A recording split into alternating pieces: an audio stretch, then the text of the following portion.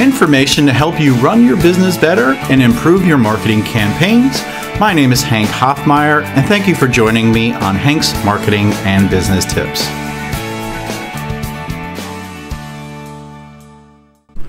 Hello everybody, today I'm joined by a small business owner that is local. We were actually just having a strategy meeting, William Meredith. He owns 5 retail stores that sell children's toys or toys for almost any child of any age, called Learning Express. You can find them on the internet, Facebook, and other social media channels. They're great. They provide one of the best in-store experiences that I've had in a while when it comes to families. So welcome, William. Thank you, Hank, for having me. No problem. What I wanted to ask you is, as a small business owner, what do you think is something that's important that a business owner needs to keep in mind when they are running their business?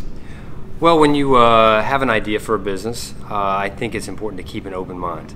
I think a lot of people start a business and have their mind made up, and being able to listen to podcasts like this, read lots of blog posts, subscribe to newsletters, and really know that maybe you don't have the best path forward and that others may be able to provide some of that input. Keeping an open mind in the very beginning, I think, is really important. So would you say have an open mind, learn from your mistakes, don't be afraid to try new things is kind of like the threesome maybe? Sure, I think that sounds good.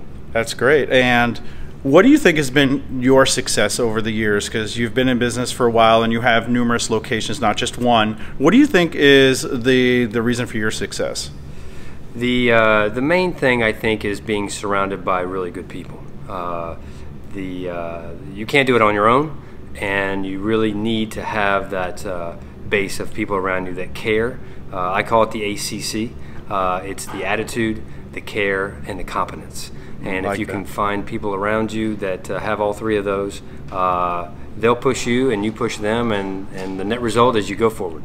Great. And what I've noticed with meeting with you and your staff is everybody's passionate about what they do, and that passion has to show because you're dealing with customers that come into your store, and it's that in-store experience that matters. That's why I think and feel that you really select really great people to work in your store. We are very lucky. Great. How can we find you on the internet if we wanted to learn more about your stores in particular? Because I know there are stores throughout the country, but you have the 5 here locally. I guess your blog is lexpblog.com, right? It is, yes. It's a franchise. We have 5 stores. There's about 120 stores across the country. You can find out more information about the franchise at learningexpress.com. But if you want to find our stores, just go to Google and search Learning Express in the Raleigh area, and luckily, our SEO works pretty good. It'll pop right up.